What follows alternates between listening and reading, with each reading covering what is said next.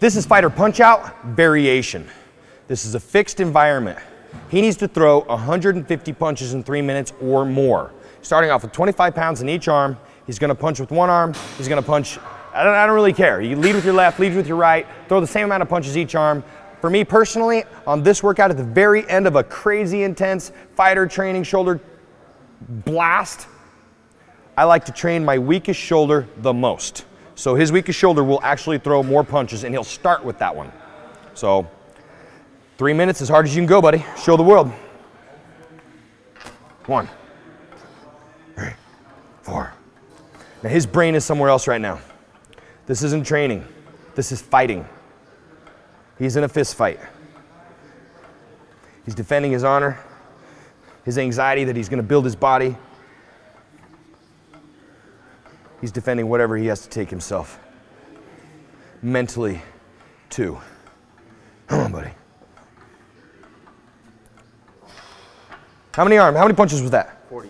With one arm, 40 in a row. Show me another level. Show me another speed.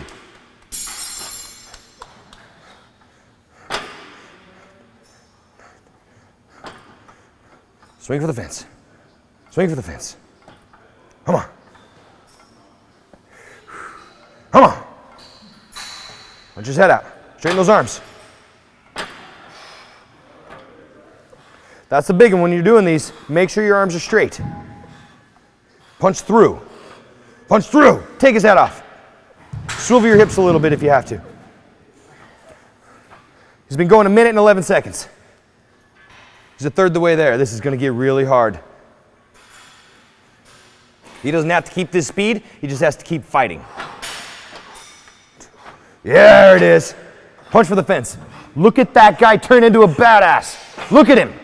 The mirror's right in front of you. You're going to grow. You're going to achieve. You're going to push. You are not going to take no for an answer. This weight is not that much. It just hurts like hell. You will fight. You will fight. Show me a second wind. Show me another wind. Show me another level. 1:48.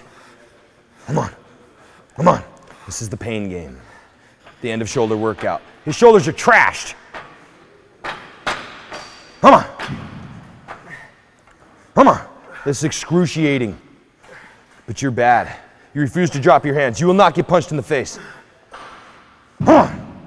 Think about what you're doing. Think about what you're doing. You have 45 seconds to defend yourself. You have 45 seconds to be proud of yourself on the way home. This is the last set of the day. Come on.